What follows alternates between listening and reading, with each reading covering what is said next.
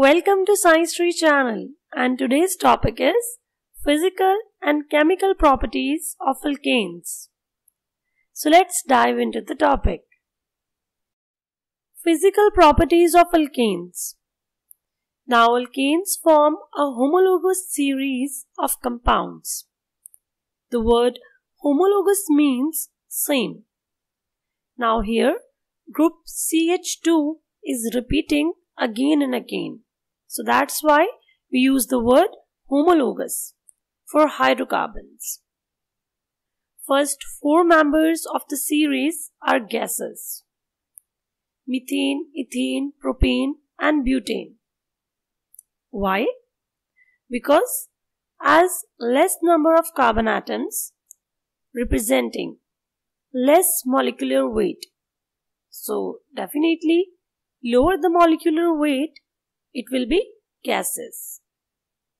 And alkanes consisting of carbon 5 to carbon 10 are liquids, while the higher members are solids. So with the increase in molecular weight, it changes from gas to liquid and from liquid to solid. Alkanes are non-polar compounds. Why they are considered as non-polar compounds? Although carbon belongs to group number 4A and hydrogen belongs to group number 1.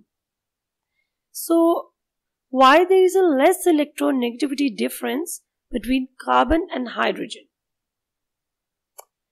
Hydrogen belongs to group number 1 because it has one electron and its outermost shell. But please remember, most of its properties resemble with nonmetals. And here is the question that why alkanes are nonpolar. So the carbon-hydrogen bond is between carbon and hydrogen. And here is an example of methane. This bond is a covalent bond. What it means? It means that carbon shares its outer valence electrons with up to 4 hydrogens. This completes both of their outer shells, making them stable. Carbon follows octet rule and hydrogen follows duplet rule. Now, both of their outer shells making them stable, carbon-hydrogen bonds have a bond length of 1.09 angstrom and the bond energy of about 413 kilojoule mole inverse. The electronegativity difference is very less. Carbon has electronegativity value of 2.55 and that of hydrogen 2.2. So the electronegativity difference between these two atoms is just about 0.35. And because of this small difference in electronegativity value, the carbon-hydrogen bond is generally regarded as being nonpolar. They are insoluble in water. So now as we know that alkanes are non-polar compounds, so how they could be dissolved in a polar substance? We have a universal rule that like dissolve like. Polar compounds dissolved in polar substances and the non-polar one in non-polar. So soluble in organic solvents. Alkanes are soluble in organic solvents. Density means heaviness and it's directly proportional to molecular size. More the weight, more will be the density. So higher alkanes have higher densities.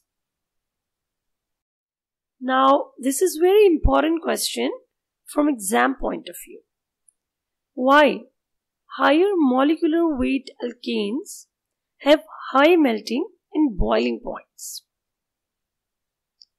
due to high attractive forces between the molecules of alkanes. And with the increase in number of carbon atoms, alkane changes from gas to liquid and from liquid to solid. Indefinitely, it requires more heat to melt solid than to liquid. So that's why with the increase in molecular weight, melting in boiling points increases. With the increase in molecular size, alkane becomes more viscous. And viscous means become more heavy. Felt more difficult to flow out. Alkanes become less flammable, means more difficult to burn with increase of molecular size. As we know that with the increase in molecular size, they changes from liquid to solid. And it's difficult to burn a solid than to a gas. Requires more energy to burn a solid. So that's all about physical properties. And now we're going to move towards the chemical reactions of alkanes. Alkanes are least reactive compounds, being saturated hydrocarbons. And the word saturated means that there is no more space. Already accommodated. And who had accommodated carbon atoms? In case of alkanes, all is hydrogen. However, they give reactions at high temperature. High temperature is required to break the bonds between carbon and hydrogen because there is a single bond and this bond is a sigma bond, quite strong one and difficult to break. Most important reaction of alkanes is halogenation. And the word halogenation means that alkanes have to welcome halogen. So when one of the hydrogen atom of saturated hydrocarbon are replaced with halogen, it will be termed as halogenation.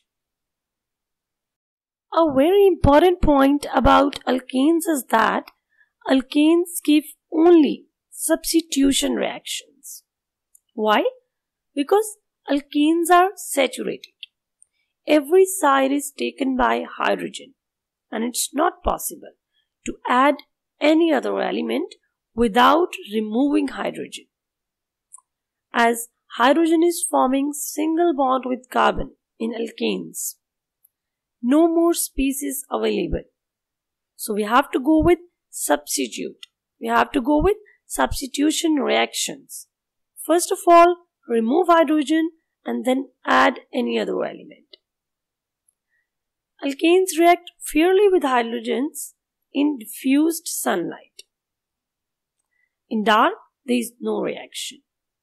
In direct sunlight, reaction is explosive and carbon is deposited. So most of the halogenation reaction takes place in the presence of diffused sunlight. Now in the case of bright sunlight, methane reacts with chlorine. But in bright sunlight, we will get deposited carbon and an acidic behavior by getting hydrochloric acid. And definitely it's explosive. In the case of diffused sunlight, the reaction occurs in steps.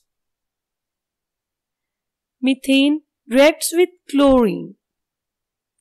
Substitution reaction takes place. Chloromethane formed. Now, in case of chloromethane, what is happening here?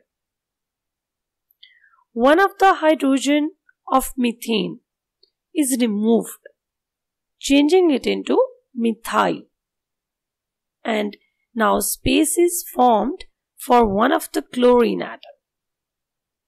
Here, in the place of hydrogen, chlorine will take its place. And that hydrogen will form a bond with other chlorine atom and gives hydrochloric acid in the byproduct. So this will form chloromethane. Now in the next step, chloromethane will be taken in reactants. Again, react with the molecule of chlorine in the presence of diffused sunlight, and we will get one other product, that is dichloromethane. Again, one of the hydrogen will removed from methyl group and it will change into CH2. This space will be taken by chlorine and form dichloromethane. Byproduct is hydrochloric acid. Now this dichloromethane reacts with halogen, chlorine. One of the hydrogen atom will removed and the place will be taken by chlorine atom. Now hydrogen is removing and chlorine is adding. So this is substitution.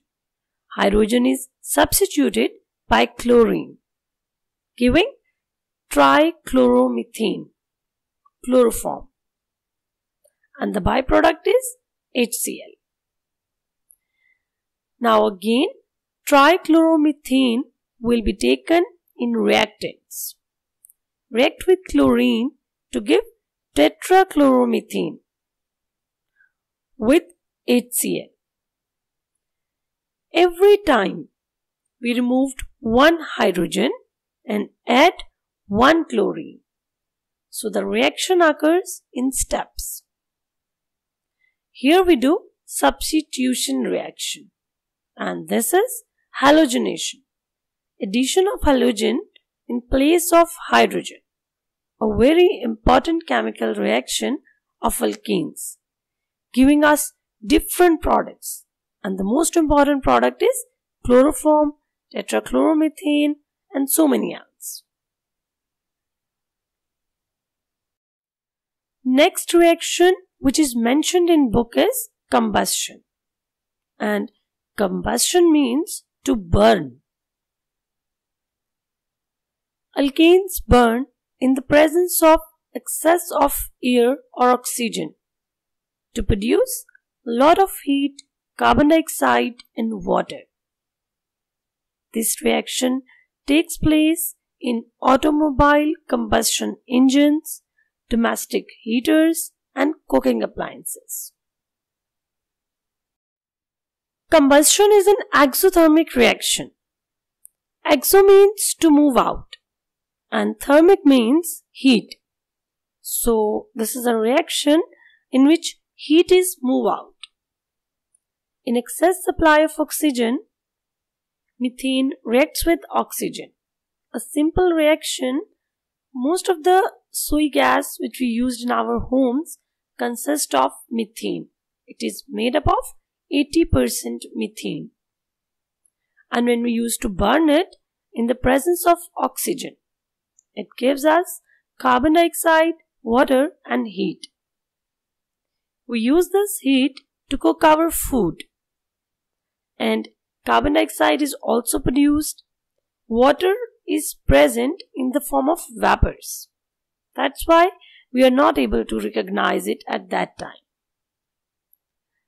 While in the limited supply of oxygen, combustion occurs. But when methane reacts with oxygen in limited supply of oxygen, we will not get carbon dioxide, water and heat. It will change into carbon monoxide, carbon and water.